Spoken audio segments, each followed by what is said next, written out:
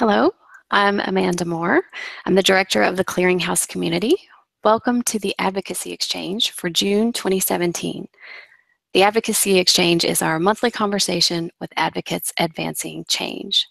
And both the Advocacy Exchange and the Clearinghouse Community are brought to you by the Sargent Shriver National Center on Poverty Law, a national leader in advancing justice and opportunity. And I am thrilled today to have with me as a guest Vidhi Joshi. Vidhi is just down the road from me in Nashville, Tennessee. She's a Skadden Fellow at the Legal Aid Society of Middle Tennessee in the Cumberlands, and I'm in Murfreesboro, Tennessee. So hello, Vidhi. Thanks for being with us. Hi, Amanda. Thanks for having me. So Vidhi wrote this month's Clearinghouse article. It's called Legal Aid with Conviction: How to Combat Barriers to Reentry Using the Law. And you can find it at the address here on your screen, povertylaw.org/clearinghouse. It's a longer article than our usual fare, but that's because it's a comprehensive look at the legal barriers that could face our clients when they're coming out of the criminal justice system, and also some of the possible state and federal hooks that you can use to take down those barriers and break the poverty to prison cycle. So that's what we're going to talk about with Vidhi today. Before we get started with that, though, I'd like to let you know how you can be part of this conversation. We would love to hear from you. There are a couple ways you can let us hear from you. One is if you're watching this on the live stream through YouTube Live, you'll see to the right of your screen, if you're on a laptop or a desktop, there is a box called Live Chat. And you can send your questions to us there. If you want to go ahead and give it a try, feel free to do so. You can just send us your name and where you're watching.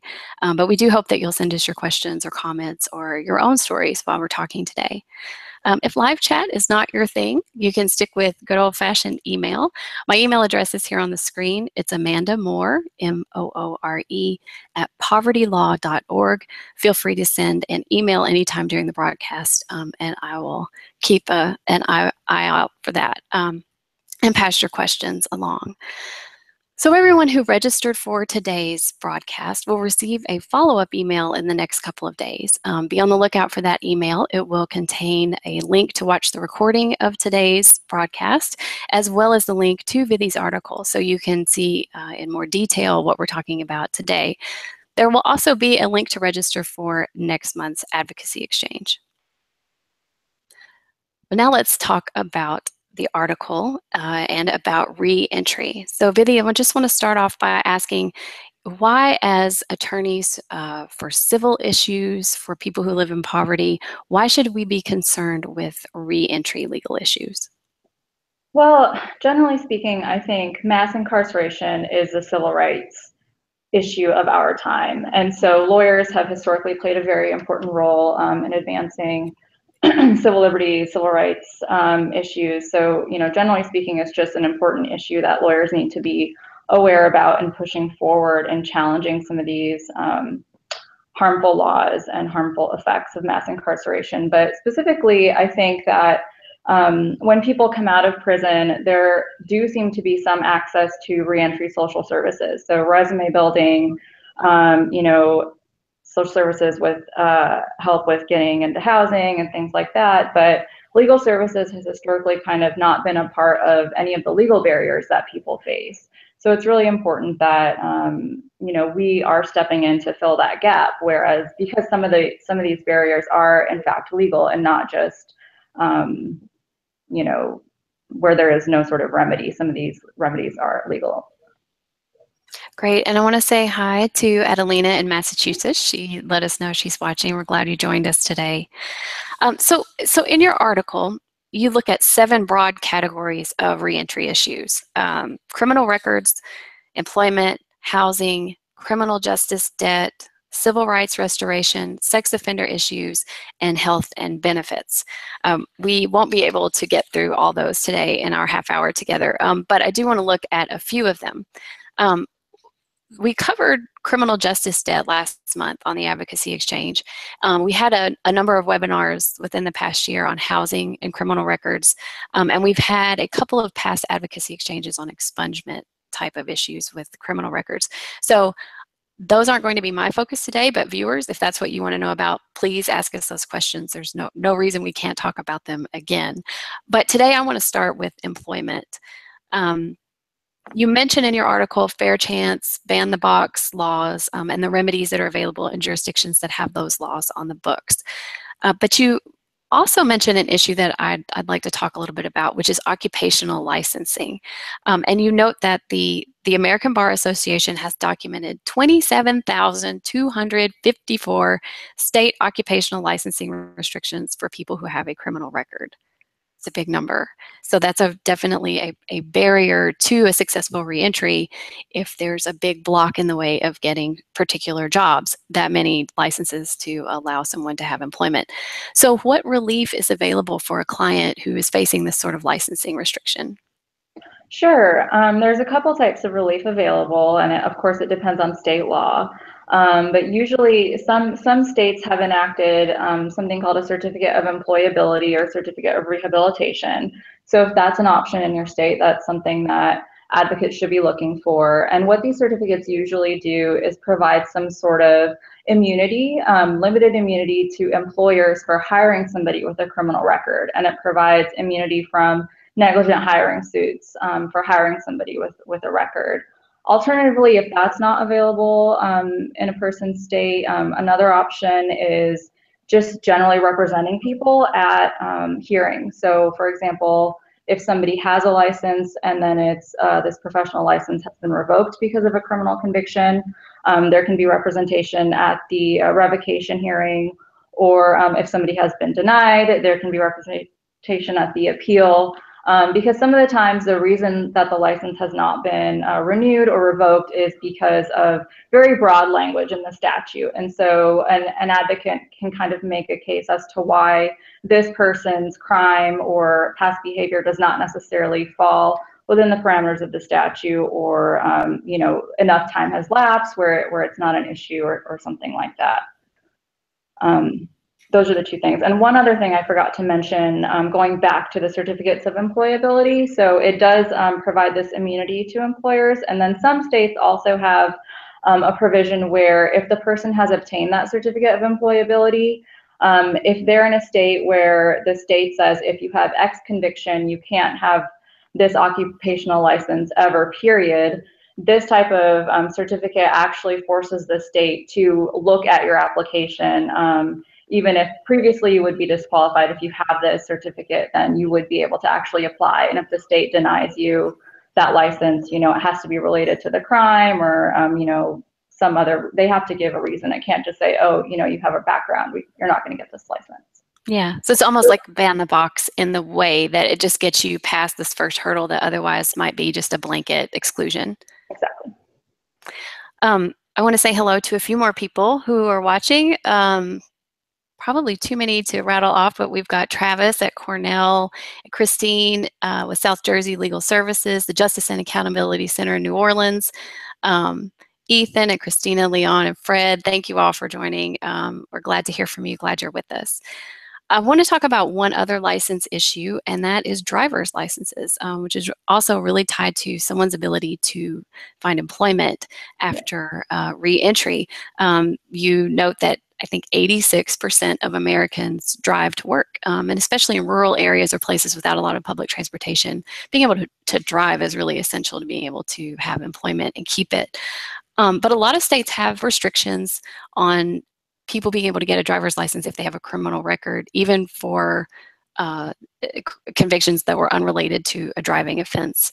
So what can an attorney do if a client is having trouble getting that essential driver's license? Sure. Well, I mean, a driver's license is a true lifeline, I think, in many states. So it is a really important issue for our clients. I think the first step really is to just figure out what is impacting the license, why it's been revoked or suspended, which can be a feat in itself. For example, in Tennessee, I think there's like 140 reasons why your license could be revoked, you know, so it really is just first pinning down what it is exactly. And then in many cases where a person has a criminal record and their license has been revoked, it's usually because of unpaid fees or fines related to a driving related charge. Or some states like Tennessee has a law that says if you don't pay any of your criminal court costs and fees on any criminal charge, even if it's not related to driving, the state revokes your driver's license 1 year after the disposition. So a lot of states have similar laws like that, or states have laws that revoke licenses based on drug charges. So if there's something where it's fees and fines related, that's an area where a lawyer can make a difference in filing a motion to waive those court costs and fees based on indigency. So just kind of looking at, where the issue lies, and then if there is a legal remedy, like, filing a motion or potentially bankruptcy or something like that, a lawyer can make a big difference there in getting that license reinstated. Well, so both of these remedies we've been talking about pertaining to employment are pretty, they're pretty state or locally based. But there is one possible avenue for relief that you mentioned in your article that's not tied to state or local laws, and that is Title VII of the Civil Rights Act. How is that relevant? How does it apply here? Sure. So Title VII of the Civil Rights Act is a federal law that prohibits discrimination against protected classes in employment actions. And so, at first glance, it seems like if you're a person with a criminal record, that doesn't make you a protected class. How does this apply? And basically, the theory is that when employers use when employers use policies like no felons allowed, or no felonies or no misdemeanors or no criminal records at all. Those types of policies have a disproportionate impact on people of color because, the people in the criminal justice system are disproportionately affected by, people of color are disproportionately affected by the effects of the criminal justice system, arrested at higher rates, convicted at higher rates, sentenced for longer terms. And so when an employer uses a criminal background as a screening mechanism, it does, in fact, disproportionately affect people of color. And so the theory is not that the employer is intentionally discriminating, but they have neutral policies that are having a impact on people of color, which in turn would violate the Civil Rights Act. So, it can really take a really intense type of litigation. That can also be one way of going about it, but it doesn't necessarily have to be a big, long, drawn out, battle for attorneys. They can just write a demand letter and kind of cite this guidance that the EEOC has promulgated back in 2012 that specifically states, employers are not allowed to have these blanket bans, and that, these are the criteria employers need to be taking when they are creating these policies. And so just kind of citing that guidance, which is cited in the article and referenced in the article, and stating, hey, my client was denied employment. The reason was that you guys have a no felon policy. Here's the guidance. It sounds like you may be violating federal law. I, strongly suggest you take another look at this applicant. And then, if it goes on from there, lawyers, civil legal aid attorneys can partner with law firms and, really pursue this type of litigation. Well, thank you. And I want to remind our viewers that we would love to hear from you and hear your questions. You can send us a question through the live chat in YouTube Live, or you can email me here at amandamoore@povertylaw.org, and that's MOORE. I want to talk now about an issue that few people want to discuss, and that's sex offenders. What specific barriers and remedies are there for that attorneys should know about if they have a client who has been convicted of a sex offense? Sure. Well, I mean, these clients I feel the worst for, because nobody wants to deal with somebody that has a sex offense. I think there is a lot of stigma that surrounds these types of convictions, and unfortunately, they're very ostracized, and so there really is no way for them to reintegrate themselves, even if they have taken steps to rehabilitate themselves and are really working toward getting back into stable housing and employment. So it's a really important issue that I think we do need to be looking at. And another point is that not necessarily, all sex offenses aren't created equal. And so sometimes somebody may have a sex offense, which, doesn't necessarily mean that they have, committed some heinous act, but it may be a result of their homelessness or poverty. that has caused them to have this conviction. So the restrictions are many when it comes to people with sex offenses. There's housing restrictions, there's employment restrictions, there's monitoring where people have, satellite monitoring or little trackers on them. There's a lot of check-in restrictions. So, they have to check in with an officer once a month. And there's also some monetary impositions where you have to kind of pay to register, once a year, pay an annual fee to be on the sex offender registry. And I also have a client right now who is on the sex offender registry who is getting harassed by people in the town with his name, being written everywhere. And so it can be a big issue. There's a lot of legal restrictions, and then there's just societal, stigma and restrictions. So the biggest thing is that if you have a client that is eligible for removal off of your state sex offender registry, looking into that, and it's all state specific as to whether somebody can get off of a registry or not. Some types of crimes, people have to be on the registry for life, but other times they are eligible after 5 years or 10 years. And so looking at what the statute requires for a person to get removed off of the registry, and then so assisting in that process. And then if a person is denied removal, there may be an appeals process. So for example, in Tennessee, a denial is actually reviewed in Chancery Court, interstate court. So, representing them on that appeal as well. And that's a really great chance for attorneys to create some case law, because a lot of the times these cases don't actually get to court. People apply on their own, low-income individuals, or people that don't have access to attorneys, and so they get a denial from removal, and then it just kind of sits, and nobody really gets to challenge, well, the law says X about removal, and I don't see why this person doesn't fall into that. It's ambiguous. Let's tease it out and kind of, get some case law really explaining how the law works. So it's a good opportunity for that as well. Let's talk about another one of the 7 topics that you talk about in your article, and that's voting rights and restoration of civil rights in general. Is an attorney needed there for that piece of reentry? It really depends. It really depends on the state. Some states it's quite simple and automatic.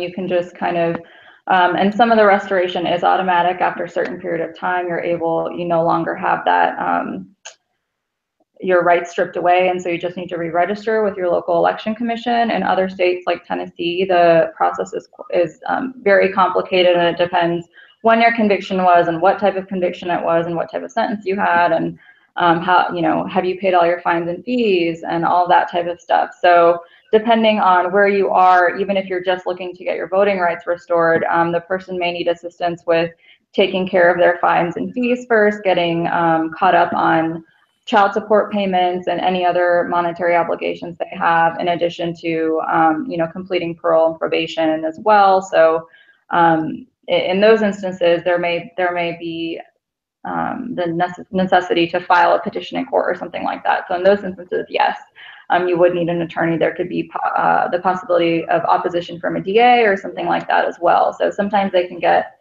contested dependent on the state. And so that's something where if there is a petition or a more formal judicial process, an attorney would definitely be recommended. Thank you. We've had a question come in from Haas. The question is, how should we address HUD's Office of General Counsel guidance, the application of the Fair Housing Act standards to the use of criminal records by providers of housing? This is the April 4th, 2016 guidance. I know there have been a couple. Yeah. And the question is there a model for responding to that? And I'll just say before you answer, Vidhi, is that be sure to check out Vidhi's article, which is, you can find at the address on your screen, which is povertylaw.org/clearinghouse. All the issues we're talking about today, there's a lot more detail in that article along with citations. And we have also had some other items on the clearinghouse previously that are particular to that guidance. And we'll be sure to link to those in the follow-up so you can make sure you have those. But now, Vidhi, please answer. So sorry, could you repeat that? It was just how to interpret or apply the guidance. And right, is there a model for how you address that guidance, basically when you're working with this? How does it come into play? How do you use it, I think is the question.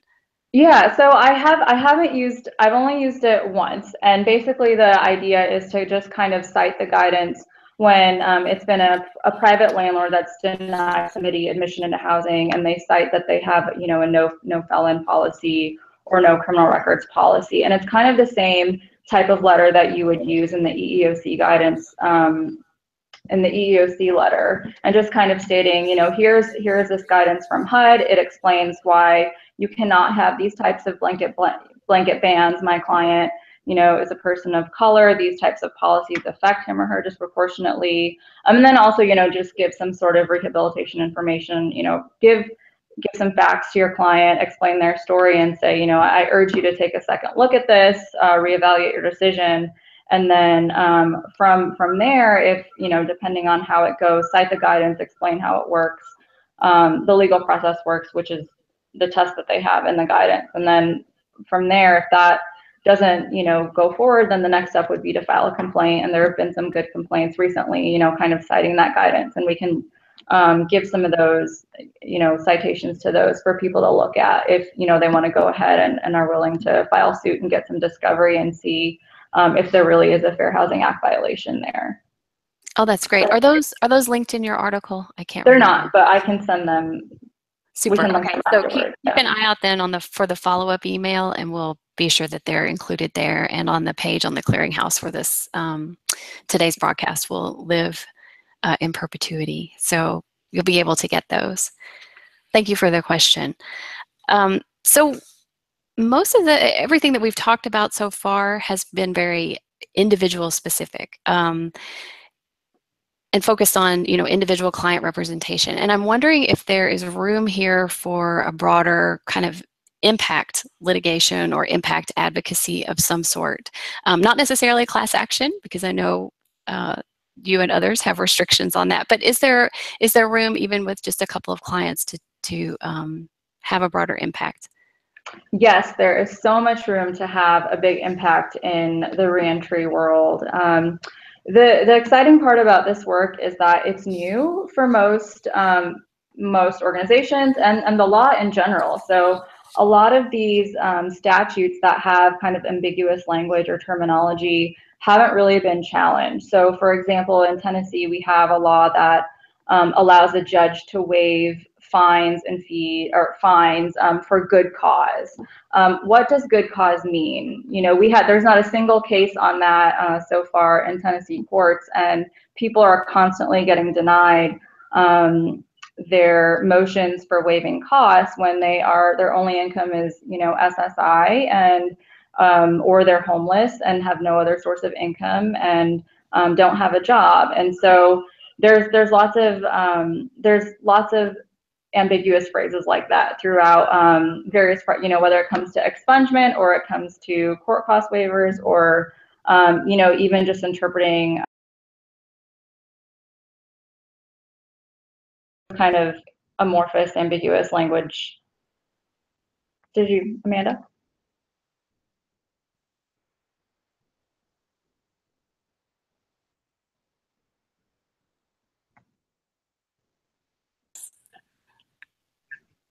Hey, Vidhi, are you there? Yes. Yeah. Okay. All right. I could hear you for a second, and then you can hear me for a second, and then anyway, we're synced back up now. This is the beauty of a live broadcast, right? Yes. So lots of room for impact litigation there. Another example is in Tennessee, for example, courts are not allowing waiver of the expungement fee to get your criminal convictions expunged. And so there's, you know, another room for challenge of why is this fee not waivable, you know, and various challenges like that. So there's plenty of room for impact because this isn't an area where there's going to be a lot of case law in most states, or in some states. Well, I know that for the past few years, there's been some grant money out there for civil legal aid programs to start some type of reentry work. I don't know the current status of that, but I'm wondering if we have any viewers who are interested in this but aren't yet doing this in their programs, what steps they would need to take if this is something they want to explore as a possible area of practice. Sure. So the first thing I would recommend is just looking at your state to see if there is any legal services or any even private attorneys that are doing this type of work, to see what types of cases they're seeing. Is it driver's license cases? Is it help with expungement? Is it more employment litigation? And then depending on, what the needs are, then looking for the funding surrounding that. So a lot of this work can be tied into, perhaps veterans work or juvenile advocacy work as well, or transitioning from, from custody for juveniles into adulthood. So depending on where the need is, I'm just looking for grant money in that area. There is one grant, a Second Chance Act grant, that is coming up in July, and I can send that out, where the federal government is providing some money as well to do this type of reentry work. I think there's a few types of issue areas that they're looking to fund. So that's another, if somebody is ready to go, it's another area to look at, or another Great. grant to look at. Yeah. Okay, and so we can also include that in the follow-up materials then, some link to that. Super. All right, well, one thing that I really like about your article is that it tries to take a look at the big picture of a client, not just one sort of piece of the puzzle of reentry. And so along those same lines, of looking at a big picture of a client situation, I'm wondering about whether there are any outside partners that attorneys need to consider and possibly reach out to when representing a client in a reentry situation. Yeah, absolutely. I think, first of all, reaching out to your local public defender's office, talking to them, seeing what issues they're seeing, and working very closely with them. A lot of the times, the civil case, whether it's an eviction case or, another type of civil case, moves a lot quicker than the criminal process. And so, being in contact with them to make sure that you all are working on an individual's case together to provide them holistic representation. Additionally, social service workers, so any type of community organizations that are helping people apply to housing, apply to jobs, those people are the ones that are going to know to call you when they say, hey, I have a client that's been denied from public housing. Can they do that? And then you can say, well, no, let's take a look at what's going on. Maybe yes, maybe no. So building those relationships is really important. And then also community education at any of the local organizations that do work with low-income individuals, to say, hey, just because a person has a criminal record doesn't mean that, they're just going to be shunned from society. Here is what the law says, and here's how we can use the law to help. So if you see these issues, please contact me, send me a referral, and making sure that you're keeping those relationships moving and going. Gotcha. We got an email from Fred. Fred says that the live chat, I guess, has gone dead, so apology for that. But he emailed his question, and which actually is more of a comment, but an important one to make. And he says it's important for criminal defense attorneys to spot reentry issues before incarceration. So, for example, child support can be modified in anticipation of incarceration. And so if that's not done, then the client's going to come out with this huge arrearage, which then leads to a kind of a snowball effect of criminal justice debt and the problems that go with that afterward. That's a really important point. Thank you, Fred. Thanks for that. And I want to thank you, Vidhi, for your time today. We've reached the end of our time together. This was really interesting. And I want to remind our viewers, there's so much more in her article, both just the content and then also the links that she provides. It's a really great piece. So check it out. It's at povertylaw.org/clearinghouse. And I will put that on the screen.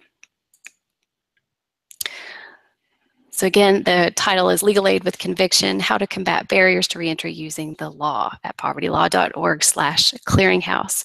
If you liked today's conversation and are interested in topics such as this, please join our mailing list at connect.povertylaw.org/clearinghouse. You'll be sure then to be notified of any upcoming events like this and the publications that are on the Clearinghouse. And I will remind you that the Advocacy Exchange is now available as a podcast. So if you miss an episode, but you don't have time to sit in front of the screen to catch up, now you can take the audio with you. You can subscribe to the Advocacy Exchange on iTunes or wherever you subscribe to your podcasts. And also just a quick heads up that at the end of this month, we will be sending out a survey to everyone in our clearinghouse community to get your feedback on what we do at the clearinghouse community and how it can best help you in your practice. So please keep an eye on your inbox, and when that survey arrives, we'd really appreciate it if you could take a few minutes to let us hear from you so that we can better serve you.